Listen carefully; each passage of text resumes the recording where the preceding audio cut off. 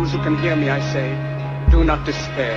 The misery that is now upon us is but the passing of greed, the bitterness of men who fear the way of human progress. The hate of men will pass, and dictators die, and the power they took from the people will return to the people. And so long as men die, liberty will never perish. Don't give yourselves to these unnatural men with machine minds and machine hearts. You are not machines, you are not cattle, you are men.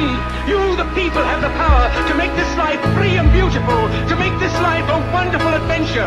Let us use that power